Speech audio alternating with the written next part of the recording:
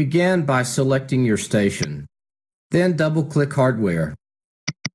Right-click on the module whose values you want to modify. We will choose the 16-bit digital output module. Select Monitor Modify from the context-sensitive menu. Before you can modify a variable, you must first turn on monitoring. Put a check in the box next to monitoring. The output Q4.0, named L-Weight Invalid, is false. Let's modify this value to be true. Type a 1 or spell out the word true in the Modify Value column. The output Q4.2, named L Manual, is true. Type a 0 or spell out the word false to modify this value to false. The output Q4.4 with no symbol name is false. Let's modify this value to be true.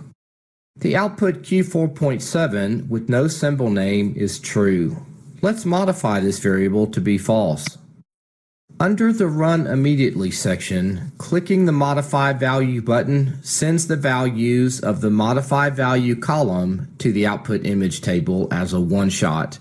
In other words, the values are written into the image table once. Click the Modify Value button.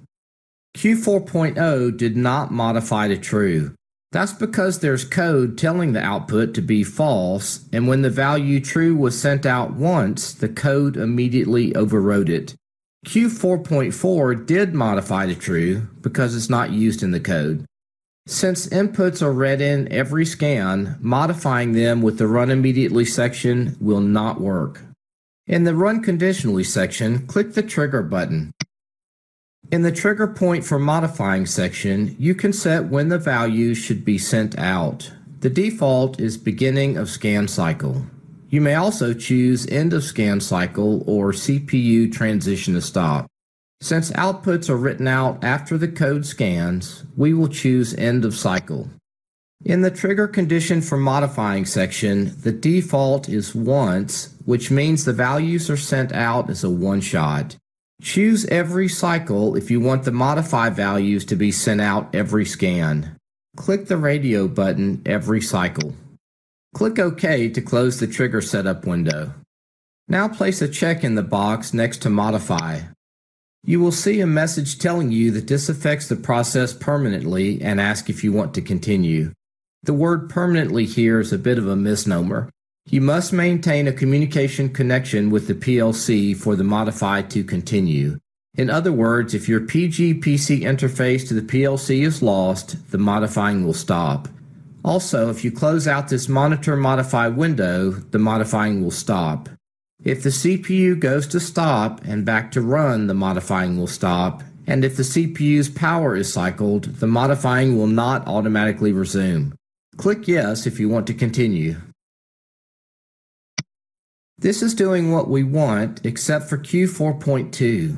Q4.2 has a permanent modify to false, but the value is still true. Pressing the F5 key will update the Monitor Modify table to show if forcing has been done from a force table. Press the F5 key. The red F means that Q4.2 has a force placed on it from a force table. Let's go check it out. Minimize the hardware configuration editor. Let's slide the variable table over so we can see the project structure. Click on the Blocks folder. Then go to the PLC menu and choose Display Force Values. Q4.2 is forced to true in the force table, which takes precedence over the Monitor Modify table. Watch the video on forcing to see how to start and stop forcing I/O using a force table. This concludes the video on modifying variables from the hardware configuration editor.